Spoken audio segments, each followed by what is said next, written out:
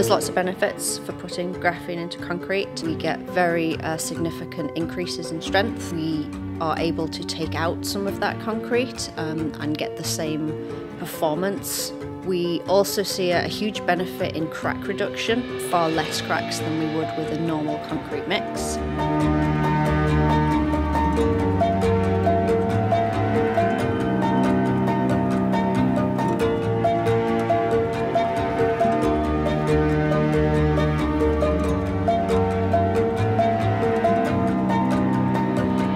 There's lots of technology within the concrete industry.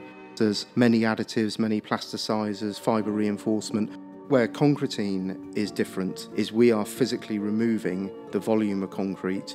Our initial pour and our test results are removing as much as 30% of the sheer volume of concrete you need in the first place. That is how we are making massive reductions in the carbon footprint.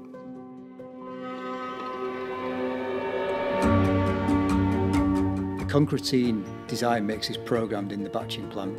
The additive is pumped similar to any other additive, hence it can fit in with existing hardware and software. The software automatically mixes all the key constituents: the cement, the aggregate, the sand, the water, the concretine. This is automatically loaded into the concrete wagon, which is then delivered to site.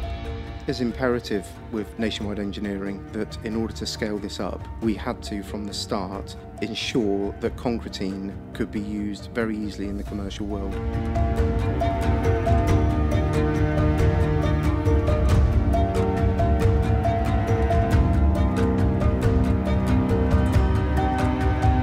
Through our knowledge of how the concrete industry works, we've developed a system that makes it commercially viable and easily to upscale because it can be used in batching plants across the world.